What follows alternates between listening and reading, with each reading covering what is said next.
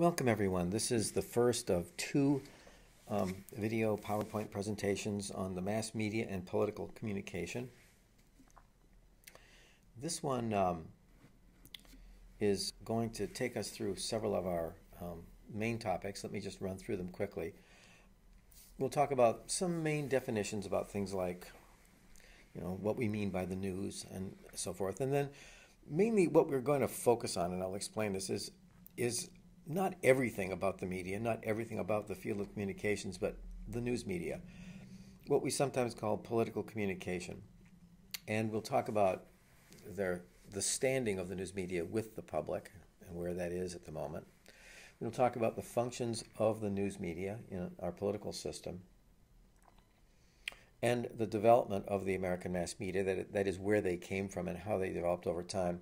We will talk about how they operate and how they are regulated by the government, which is not very extensive, and there are some key limitations that I want to go over with you.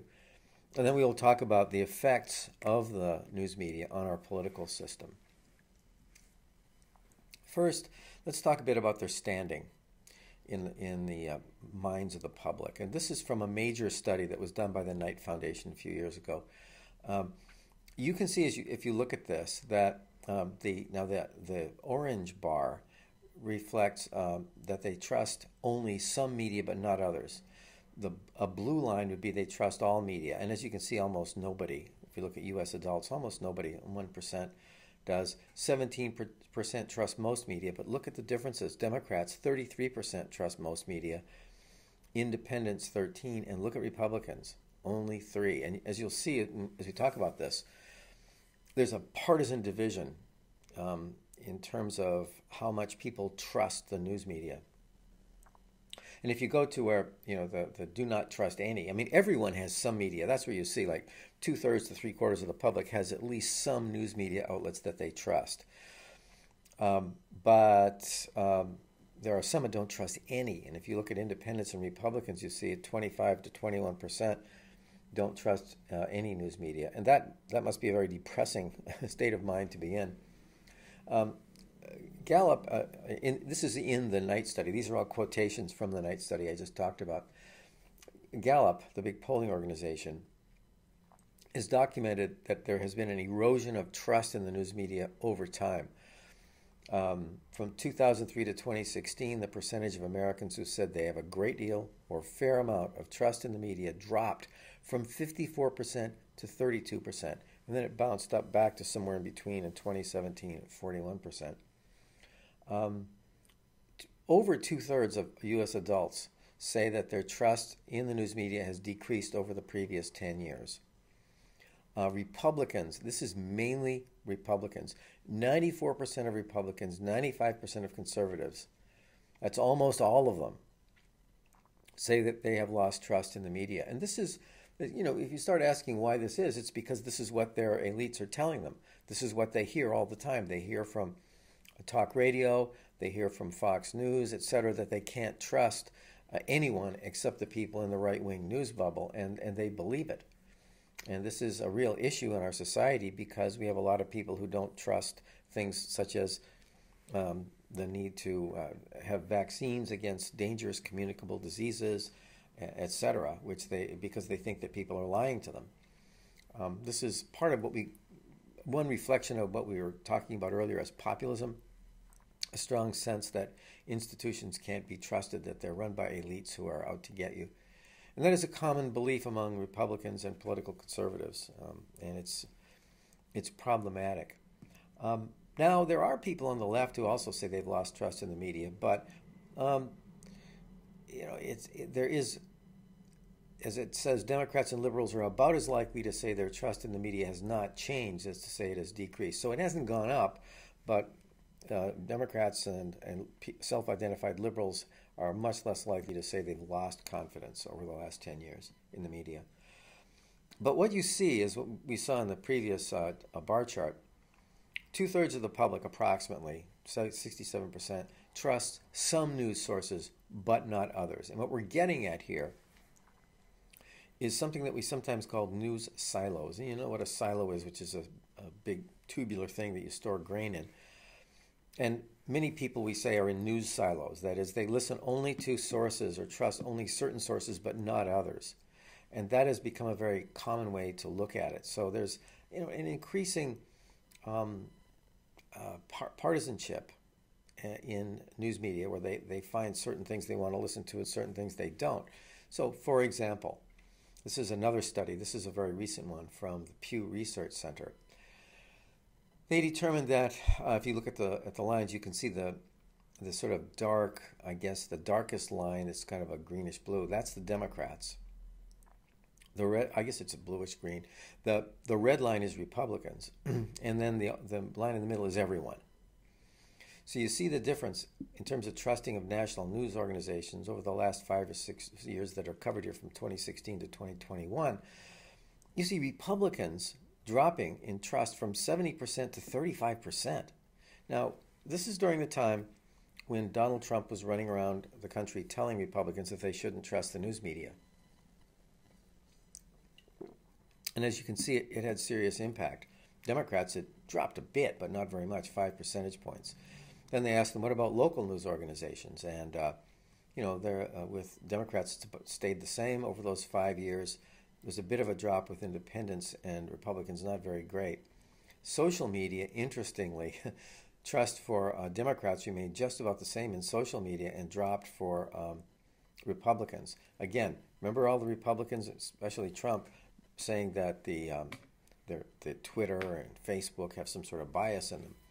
Well, these constant claims from politicians eventually take root in people's minds and they begin to believe that it's true whether it is or not. Let's talk a bit about some definitions here. What do we mean by mass media? Media is actually a plural word. The singular is medium. So any medium that allows communication from an organization or an individual to many people at the same time. That's called a mass medium. And multiple mediums are called media. Now there are traditional and non-traditional media. By traditional media, we mean usually print media like books, magazines, newspapers, and so forth. And then we also include in there electronic media like radio, commercial TV, cable and satellite TV, movies, the internet. But then we get to the sort of non-traditional media, the more online media, the new media, social media. Because a lot of people get their news from those very sources, from Twitter, from Facebook, and from Instagram. And a lot of these sources are extremely unreliable and really should not be relied upon for anything. There's concerted efforts to put out false stories on social media, and it's very easy to do because there's absolutely no screening of anything that goes up there. Anyone can set up a social media site and put out whatever they want, and there's no editor. There's nobody saying, wait a minute, is that really true? You can put out whatever you want, and many people have done that. They've put out intentionally false stories and have convinced people of them, including Donald Trump, who has been spreading lies on social media ever since he had the opportunity to get on them, including, as we'll talk about later, the myth of the stolen election.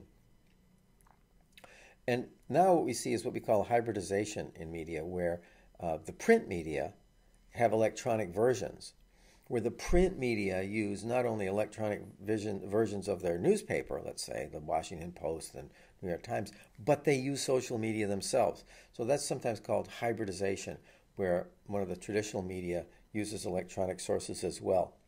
We also see a lot of technological change that affects the coverage of politics. Major daily newspapers have been losing circulation for a long time, but the use of social media and television has greatly increased, at least for most people. It's their major source. Those are their major sources. And now we see increasingly what are sometimes called citizen journalists, basically anyone with a cell phone who can document events and post it on social media, and so we see reality right in front of our eyes. This has really changed what it means to generate news, hasn't it? But what do we mean by news? Well, a simple, sort of everyone knows it, definition would be it's just information about recent events, things that have happened, developments. But in reality, it's a little harder to define if you think about it. I mean, what is news? What makes a story news? An editor will say, well, this is news, and that's why I ran it. And you say, well, what does that mean? What do you mean it's news? Is news whatever some editor says it is? Or is it whatever they think will sell newspapers? Or is it something that, if you're a professional journalist, you know what news is? Is it just consensus, group consensus? And also, what's the story? They say this is the story. Well, that story has to be framed. Every news story that you read had to be essentially created, interpreted, and framed by journalists, didn't it? And these are matters of judgment, and of course the judgments are made by people. Now, in the case of journalism, they're trained, and they have editors. But citizen journalists and bloggers and people on Twitter and Facebook and Instagram and all the other social media, they don't really have editors. And so the only judgments involved are the judgments of the individuals who decide to put it up. They decide it's true, they decide it's news, they decide it's newsworthy, and there's no professional oversight and there's no other opinion. On the one hand, that may connect us directly to facts and to things that really happened. On the other hand, it might lead to dissemination of falsehoods. So let's talk a bit about the functions of the mass media. This is a picture from a very famous movie called Citizen Kane, which is the story, apparently, it is a fictionalized story of a man by the name of William Randolph Hearst, who was a famous newspaper publisher who had a lot of impact on politics right around the late 1800s and early 20th century. Famous movie made about him, Citizen Kane, tries to dramatize that. But what are they supposed to be doing? I mean, what are the functions of the mass media in a nation that claims to be a democracy? Well, one thing is we want them to inform the public. We want them to keep us informed about what is going on in the circles of government, public policies, power, ideology, the self-interest of our policymakers, etc., so that we can participate knowledgeably in our in elections and in the other avenues for political participation. They also engage in what are called cues and framing, and I've used those terms before. If you recall, cues are signals. Sometimes by the way a story is written, by certain words that are used, and also by the way it is framed or the way it is put together, the focus, the angle of the story. They often subtly tell us how to view events. And events can be framed as good or bad or positive or negative. A politician can be framed in a positive light or negative light. And they do this very often with very subtle cues, photographs, keywords that they use. It can also set the agenda for the public, because if the news media really focus on an issue, it often forces our policymakers to take some sort of position on it because they keep getting asked about it because the media is concerned about it. Hillary Clinton's emails, for example, in the 2016 election would be a really good example of that. This is not something she wanted to talk about, but she kept getting asked about it. The New York Times ran literally hundreds of stories about this issue, which turned out to be nothing. Nothing of any substance ever came of the whole Hillary's email story. There was no impropriety that was ever really discovered. There was no criminal prosecution. There was no evidence of any security breaches that amounted to anything. But they forced her to talk about it, and they forced us to think about it throughout the election. And that's called agenda setting, where they tell us what we should be paying attention to.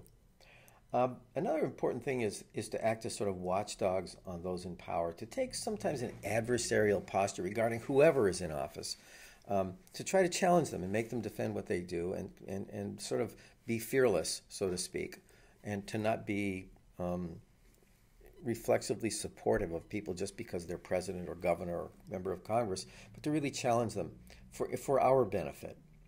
That's the thing that they usually believe they should be doing, the media. It's also a forum. It's a platform where there can be open debate about issues. Maybe not literally a debate, but where they air all sides of an issue. And if they do that, then it gives us a chance to think about all sides of an issue.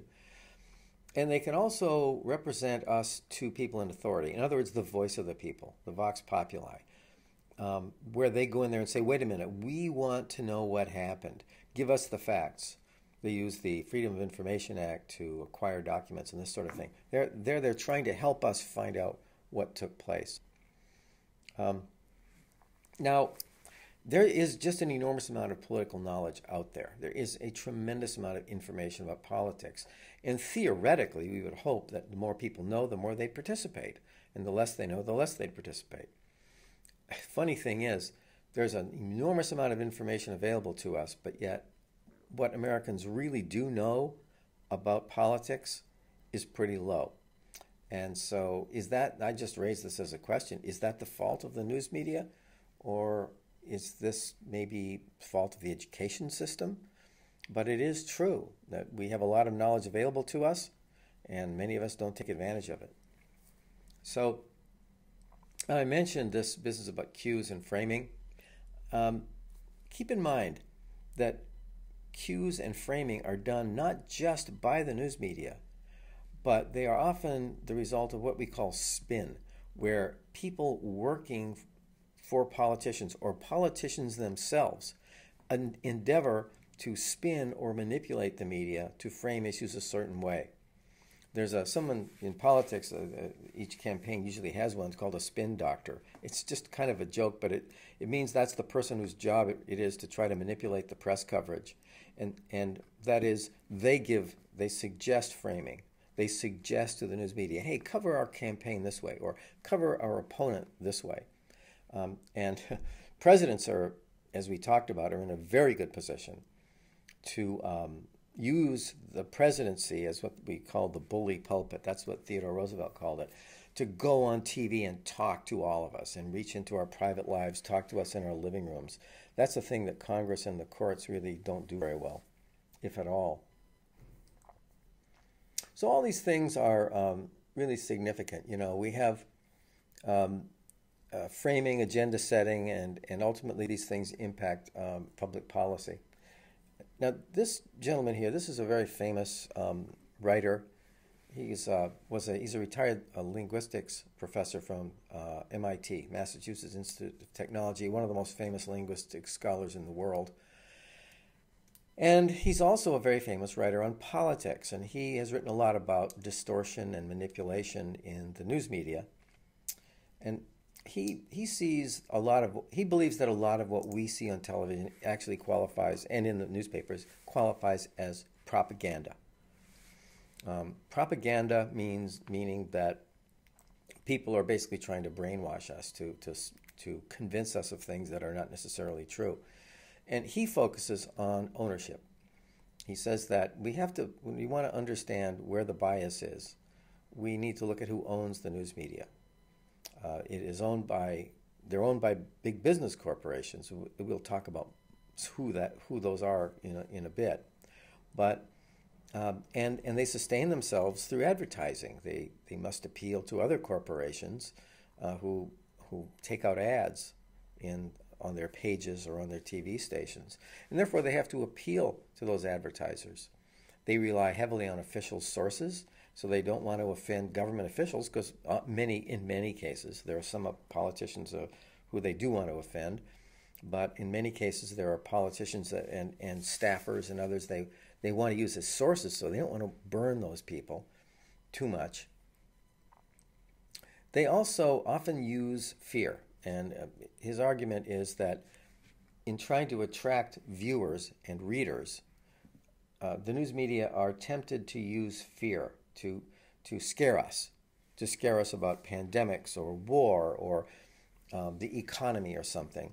And you can read more about this if you want. I'm not asking you to get these books, but Noam Chomsky, this person I'm talking about, and Edward Herman wrote a book on this called Manufacturing Consent, the Political Economy of the Mass Media. And the basic contention is that the news media are used by the elites who run our society to manufacture our consent. Remember we talked about the consent of the governed? Well, they say that media are used basically to manipulate us and manufacture the consent that the government needs to function. So that is one view. It's not the only view, and you don't have to agree with it. That is their view. So let's talk a bit about where the news media came from, shall we? This is an old, I love this picture of this old newspaper, the last issue of a newspaper, and they put this kind of skull and crossbones on it. This is way back in the 1700s. This is expiring in hopes of a resurrection to life again. this goes back to the old days when the news media were very different. The whole notion that there was such a thing as news, that everyone needed to know about, originates somewhere between 1690 and 1850, at least in our country and in Europe. Because before that, really nobody felt the need to notify the public of developments in the world, in politics and weather and all this sort of thing.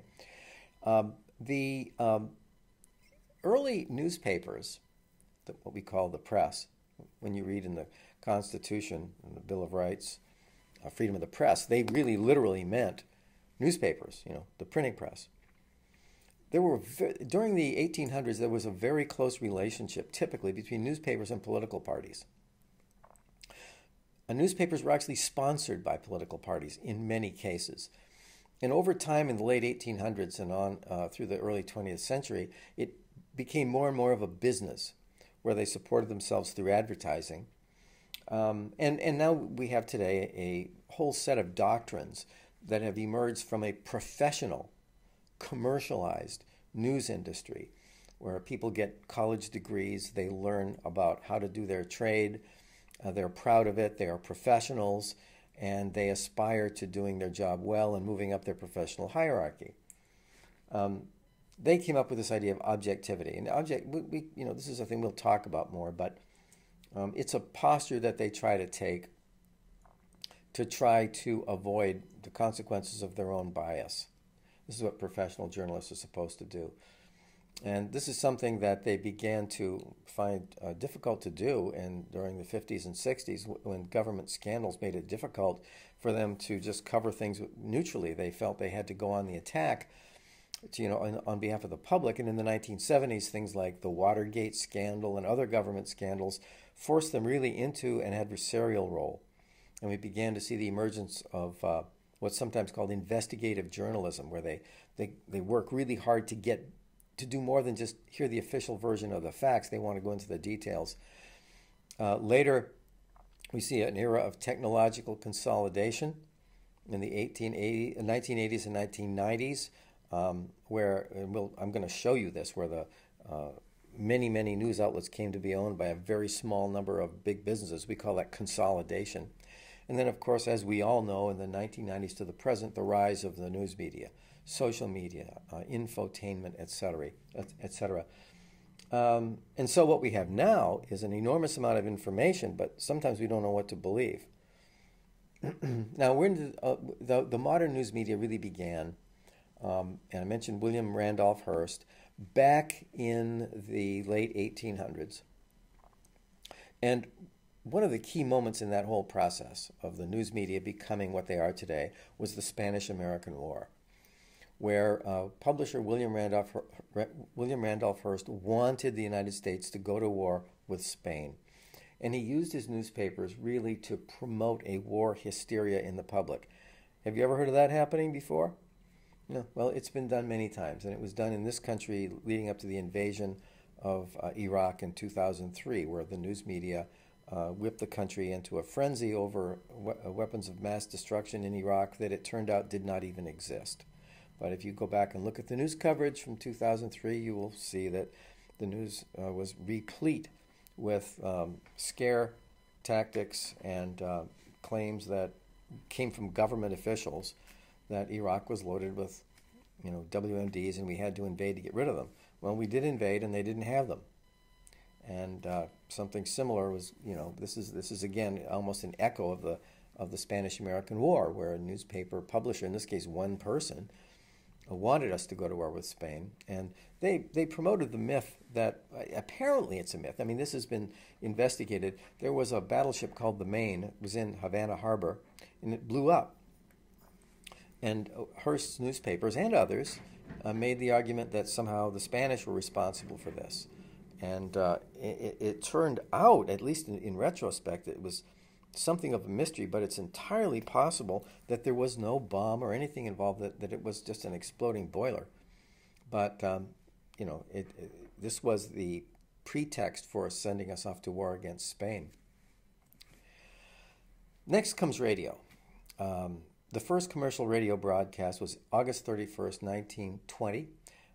Franklin Delano Roosevelt, as president, used radio chats, they called them fireside chats, to great advantage during the Depression and World War II. And radio is still very important. We'll talk more about the fairness doctrine, but basically, AM,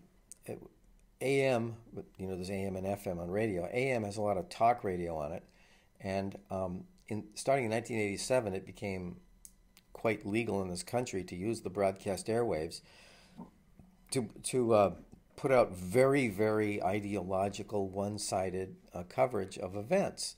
Before 1987, you weren't allowed to do that. You had to do a balanced treatment of news in order to have a broadcast license, but that's gone now. And so what we see is very often very ideological right-wing radio everywhere. There are some left-wing talk shows, but very few. For some reason, progressives have not been as successful in making use of radio as conservatives have. But the world of podcasting, now, as we all know, has everything. Every conceivable perspective is available on podcasting, and you can find any perspective that you want there. TV has become most people's main source of news. The first TV news broadcast was in 1940, and very quickly, I'd argue by the 1950s, it supplanted print and radio as the primary source. And we have not only the broadcast TV, but we have cable TV and satellite TV. And this is why the Federal Communications Commission began to reduce its regulation of television, because when there were only a few stations available in broadcast TV, then the justification was, well, we have to regulate this because there's a very small number of sources. But now there are literally hundreds and hundreds of TV channels if you add up broadcast, satellite, and cable. And so the justification for regulation is much less. You can always choose a different station, in other words. That's the theory. Now, online media, you are obviously very familiar with this. The key characteristics are it's become a very important news source for many people, especially young people, and there's almost no editing of this. In many cases, there is no editing at all. There are no standards. There's all kinds of sources of information that look like journalism, that look as much like journalism as a page from the Washington Post, but they're made up. And they're very easily manipulated. Some of the podcasts and blogs and other things you see are journalism. Some are just one person with their own little vanity project, and some are completely made up by foreign governments or people who want to brainwash you. So it's very difficult to know what to believe in the case of, and what to trust in the case of social media outlets. TV is still the major source. Number one, more than anything else, is TV. About almost 60%, 57% of people say that their main source is TV. But online is increasing rapidly, and then following radio. And print, which used to be the main source, is now in last place. And of course, it will probably not surprise you that younger people are much more likely to get their primary source is online, whereas older people, it's television. And it's a really sharp division, as you can see from looking at that. I want to take a moment to talk with you a little bit about Fox News, because it's really a special thing.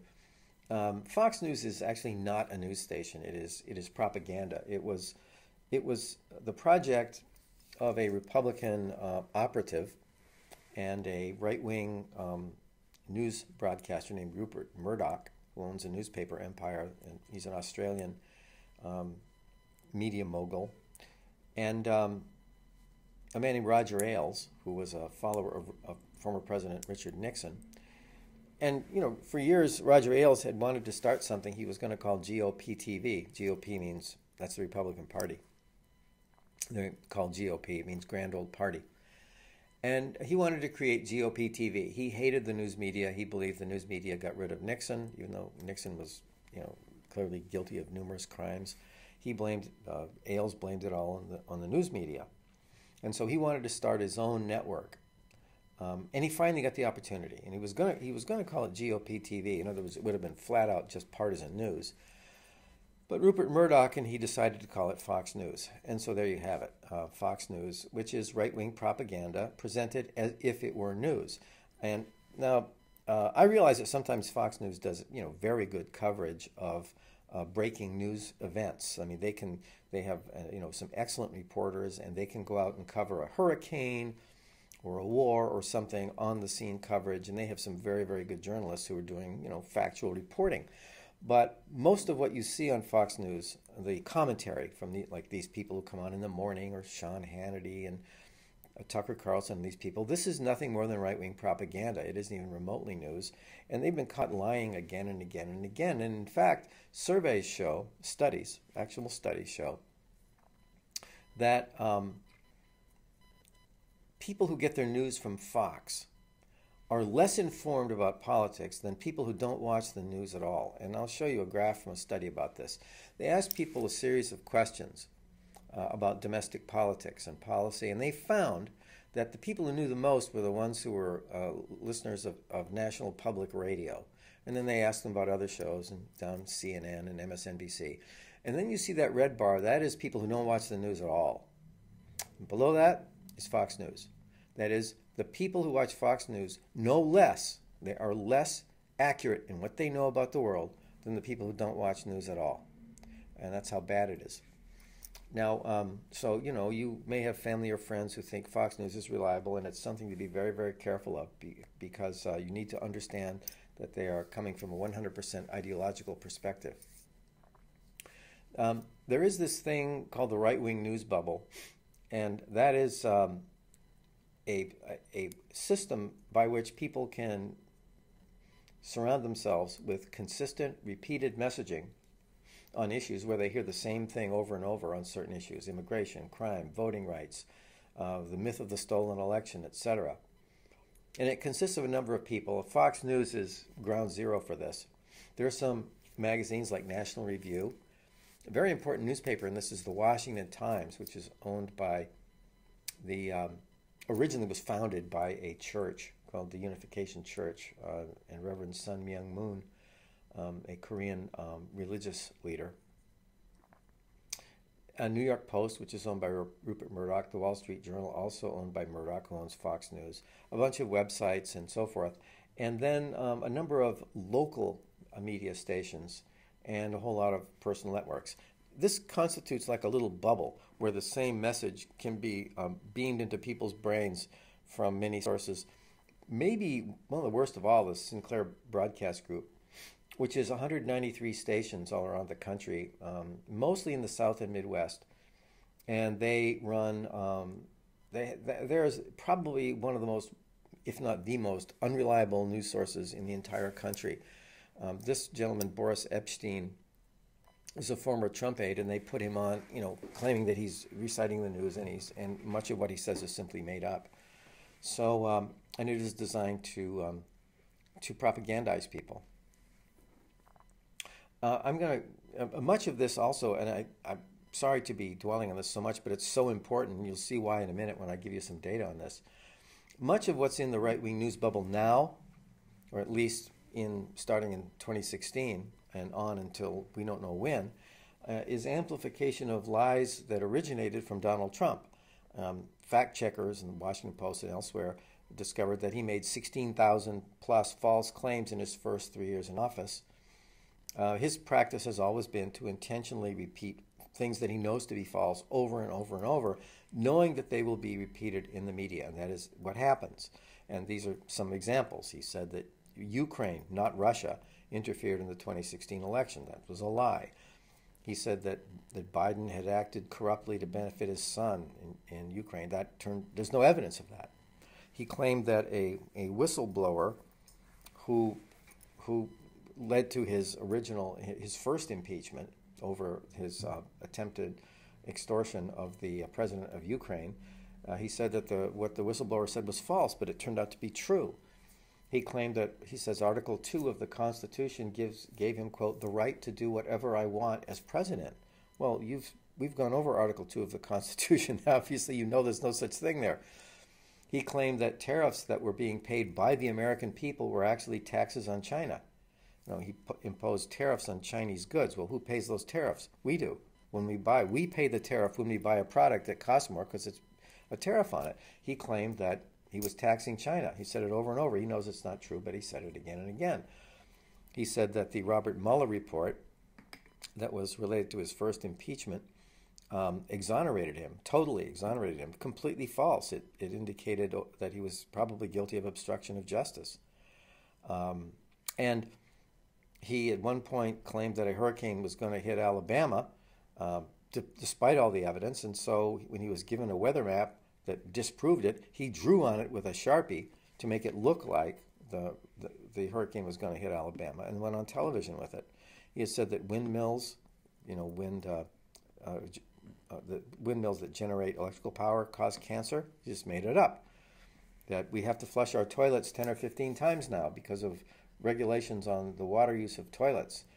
That we would be going to Mars very soon. That his wall was being built very quickly. And about coronavirus and on and on. You may remember some of these things. He said that right after the epidemic started, the pandemic started, he said it would be going down to zero very soon. Well, that was nonsense. He said it was a hoax, that nobody knew there would be a pandemic or epidemic of this proportion, and denied having fired the experts whose job was to foresee exactly what happened. Well, he did that. His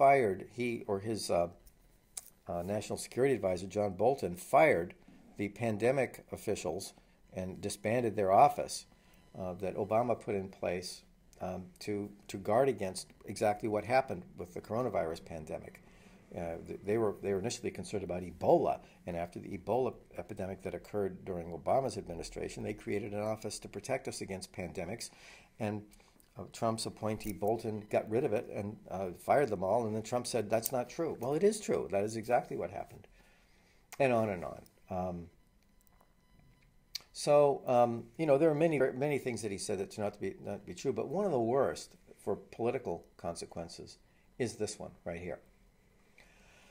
And I want to spend just a moment on this because it's very consequential. This is the last slide in this show, but I want to spend this part, but I just want to discuss this with you.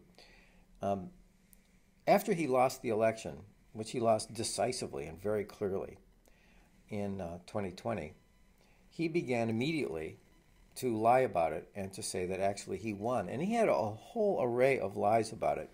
And so this is a study that just basically tracked some of the things he said. Some of them had to do with vote counting. He claimed that votes had been counted, that ballots were brought in suitcases and fake ballots, and there was ballot box stuffing. He lied about poll watchers. He lied about voting machines, that he claimed that voting machines were programmed by other countries to do certain things. He claimed that dead people voted.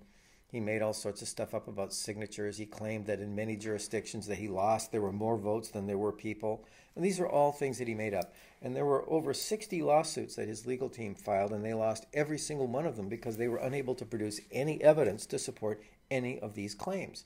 So everything that they said about the election being stolen was false. It is the most scrutinized election in American history, and Republican and Democratic officials alike verified the results over and over and over in every single state in the country. But he will never stop, refused to stop saying that it was stolen from him. And so now you look over here and you will see the consequence of all those lies. And by the way, the lies got him kicked off social media because they realized that he was causing all sorts of problems, including an insurrection. Well, let's look at the effect of these lies over time. If you here's the question that was asked: the percent who agreed, do you believe that the election was stolen from Donald Trump? Let's take all Americans. 16% of Americans believe that completely. 15% mostly agree. So that's 31% of the public that basically agrees that the election was stolen. And we know that's completely false. So that's 31% of the public that believes something that we know to be completely false. And then we go over to mostly disagree and completely disagree, and that is 67%. But isn't it kind of disturbing that we have almost a third of the public? But let's see who they are and what they read, okay? Republicans, 40% of Republicans completely agree with that claim. 28% mostly agree. So there's 68% of Republicans thinking that we have a stolen election. Where do they get their news from? Let's see. Let's look at trust in news. People who trust mainstream news, well, it's a much smaller percentage, isn't it, that believe this. But look at who trusts Fox News. If you look at who trusts Fox News, you see 47% completely agree that the election was stolen, and another 35%, for a shocking 82%, think the election was stolen. And then there are the far right-wing sources like Sinclair News and Breitbart and others. And there you can see it's almost all of them. It's 97% of them believe that the election was stolen. Now, and then contrast that with the independents and the Democrats. So the point being that it makes a great deal of difference where you get your news from, because that news can create a sense of reality in you. And you can end up believing things that are either true or completely false. So we always have to be very careful what we use for news sources. And when we go to the next video, which I hope you'll also listen to this week, you'll see that we'll talk about how the news industry is organized, how the news media are organized into conglomerates, and a bit more about their political impact on our system, and our elections, and on our beliefs about government.